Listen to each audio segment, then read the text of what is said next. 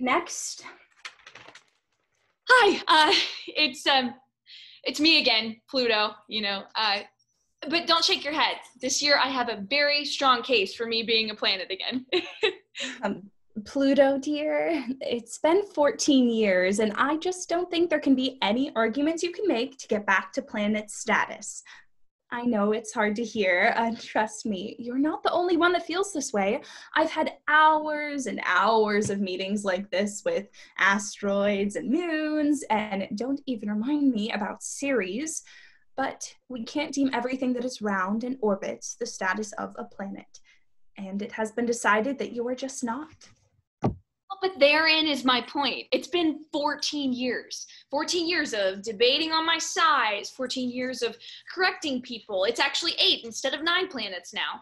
14 years since I was made not a planet and still included in diagrams and science fair projects. The people want me back. I can feel it. That might be more due to human laziness than anything else. Don't forget that we're the people so repulsed by logical change that we still operate under the Fahrenheit scale. Okay, I will agree it's hard to tell apart the laziness and the love, but I still believe that people want me. Regardless of public opinion, we still can't approve to make you a planet again. We have standards to maintain our planet policy. Well, you keep a planet named Uranus and somehow I'd be the embarrassment to the policy? That was a misstep on our part, but we're trying to adjust the emphasis now. And names aside, Uranus still dominates you and the size requirements for being a planet. Oh, with the size argument again. I'm sure I could win out against Mercury any day, and no one has tried to revoke his planet status. We've been over this. Mercury is twice your size. In fact, we've been over all of this again and again. You come in year after year hoping to get reinstated to a planet when it was a mistake to name you a planet in the first place. It was a miscalculation. And you know this. Why do you insist on bothering us with this every single year? Because it's unfair.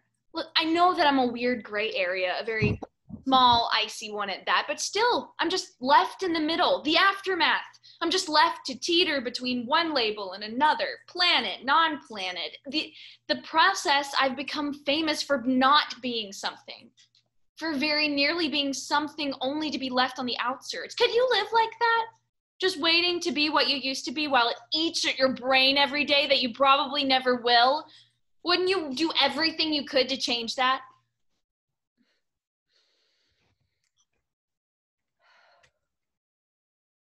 So we'll see you back again next year? Yeah, I might as well.